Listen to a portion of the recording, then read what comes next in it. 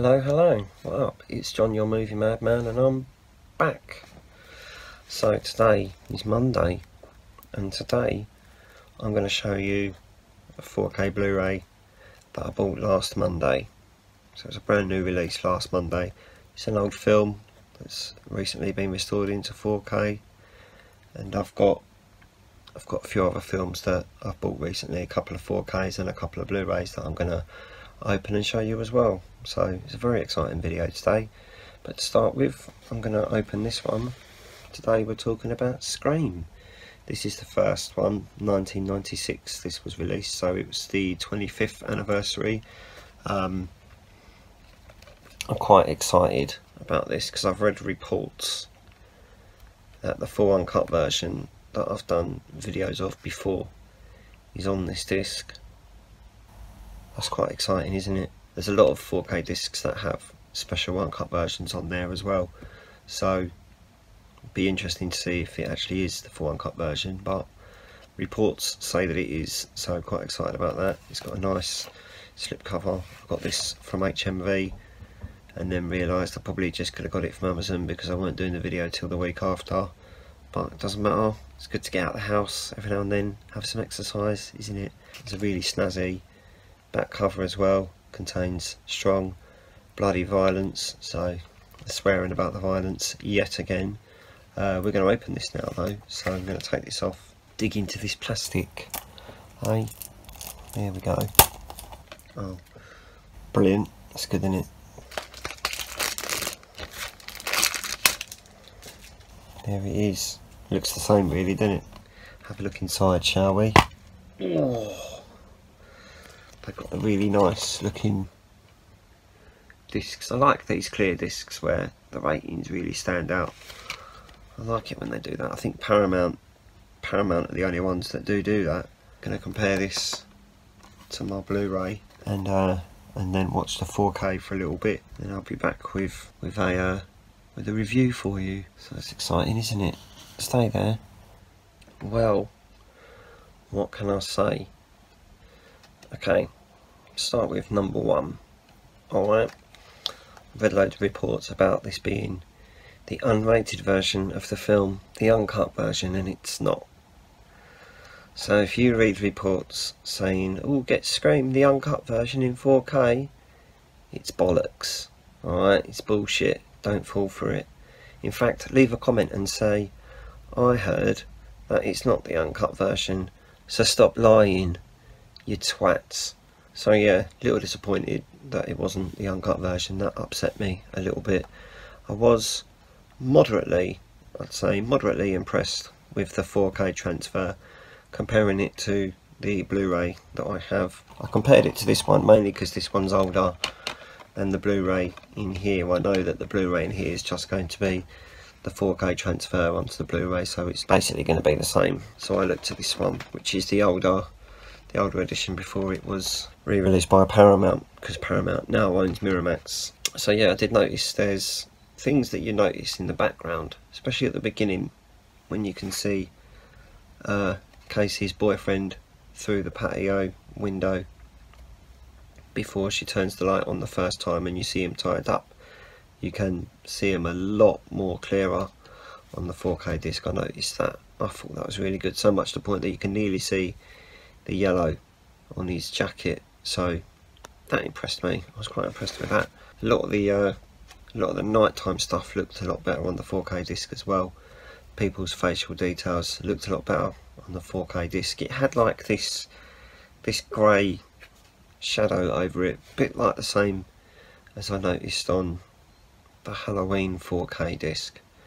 But I hear the new version of Halloween that's been released recently by Scream Factory, that shadow's been taken off.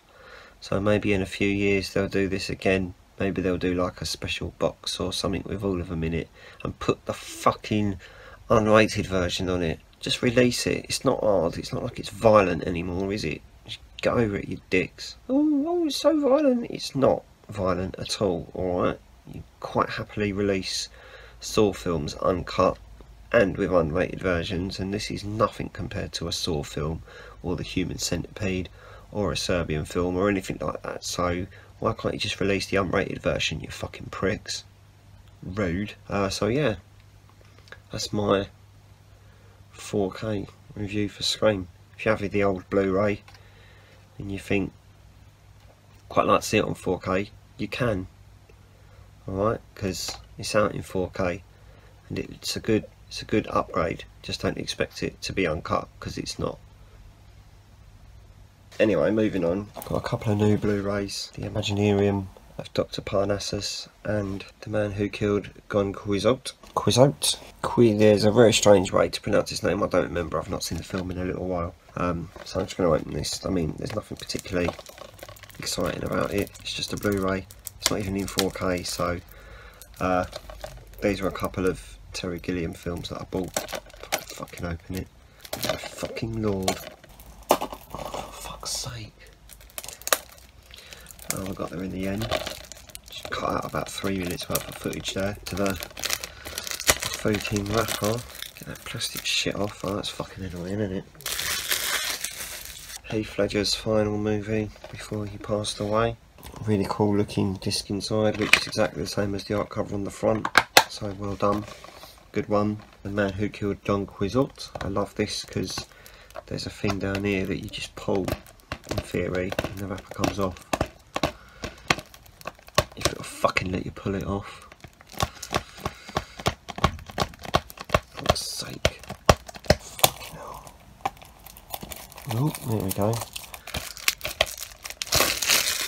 The Man Who Killed Don Quixote. Love this because Adam Driver's in it, and I love Adam Driver. He's my number two actor. There's a really exciting back cover there as well.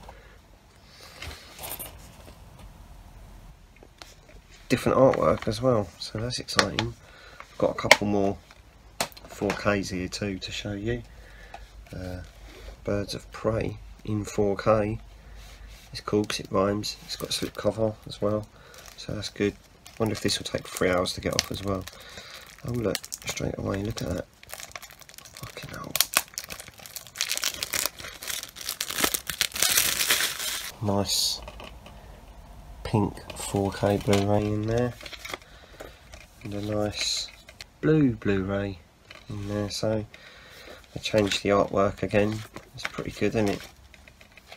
I'll probably watch this in 4K and do a comparison for a different video. I was just opening it.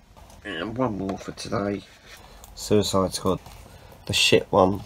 It's got a thinner box as well, so I'm not really sure what that's all about. This is going to take 2 fucking hours to get into as well, probably. Oh look, first time, look at that. So this has got the theatrical cut on the 4K disc, and then on the Blu-ray there's the extended version. So that's quite exciting. I've never owned this before, mainly because it's shite, but it was on offer. Look, there's the discs there. It was on offer on Amazon for like £13 in 4K, so I was like, do you know what, it's time. Brings me close to the end of my DC collection. Only got 3 more to get now, plus the new Suicide Squad, so 4. It's not very good, to be fair. My friend Lee will be happy to hear that I've got most of the DC films now, as he masturbates over DC movies.